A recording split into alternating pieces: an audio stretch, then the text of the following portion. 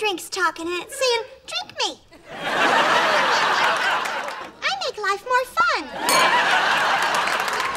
Everybody from a high school kid to a bum on the street knows that. Let's talk wine. Karen, you have any preference? Honey, I'd suck the alcohol out of a deodorant stick, so you're asking the wrong gal. You don't know how to drive, do you? Ah, never had to. Plus, somebody's got to be the designated drinker. I've got drinks piling up on my desk and a stack of pills I haven't even opened yet. You've been out here for so long, you must be freezing. Here, I brought you some soup. Oh. Karen, this is gin. There's noodles in it. Look at this place. All ready for the little ones. I had so much fun buying all these kids' toys. And look what I brought. Juice boxes. Huh? Hello. Okay, rule number 1. Unless you're served in a frosted glass, never come within 4 feet of my lips.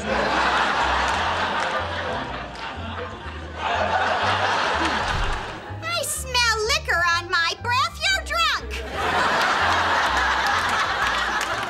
Rosario, you'll go in first. I need some water. Again? There goes my everything. Stop worrying. She's just a maid. Just a maid? That's like saying that Pradas are just shoes or vodka is just a morning beverage. Oh, this is so exciting. Rosie, would you mind leaving? I'd wring your neck, but I don't want to be standing in a puddle of gin. I know, Mrs. Walker. Oh, yeah, I remember you. Stan and I met you at the Whitney opening. You were the bartender. Yeah. No, you just gave me your drink order. Yeah, and I'm still waiting for it. Let me try to explain this in terms you'll understand. I'm tequila. Oh, I'm liking this story better already.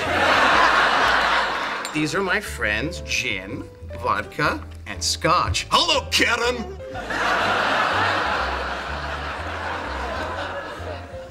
Hiya, kids. Honey, you say potato, I say vodka.